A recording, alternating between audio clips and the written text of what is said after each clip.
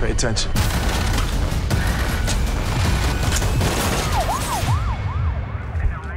Four dead, 6 on the way to the hospital. Dealing with a different animal here, boys.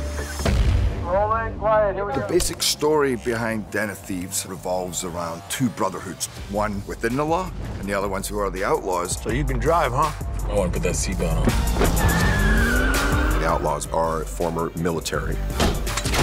And because of their skill sets, they become very good at robbing banks. We got to engage! You see the experience in combat come out. Anybody moves, you shoot them.